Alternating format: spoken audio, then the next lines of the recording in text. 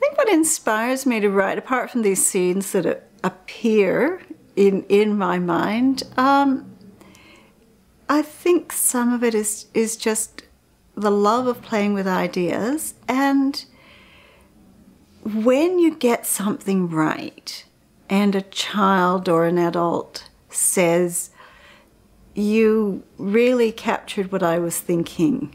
Well, a child doesn't say it quite like that often, but you know, a younger child will just say, I feel like I'm Nim. Nim is the girl who lives on a desert island. I had a little boy write to me once from a farm in the middle of Alberta, which is, you know, landlocked prairie province in Canada. He said, I'm just like Nim because I live on a farm.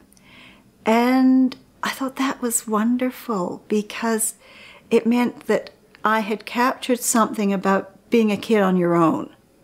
And it didn't matter that he was a boy and she was a girl and that he was in deep snow most of the year and she's on a tropical island. And so that's inspirational for me when I hear it back.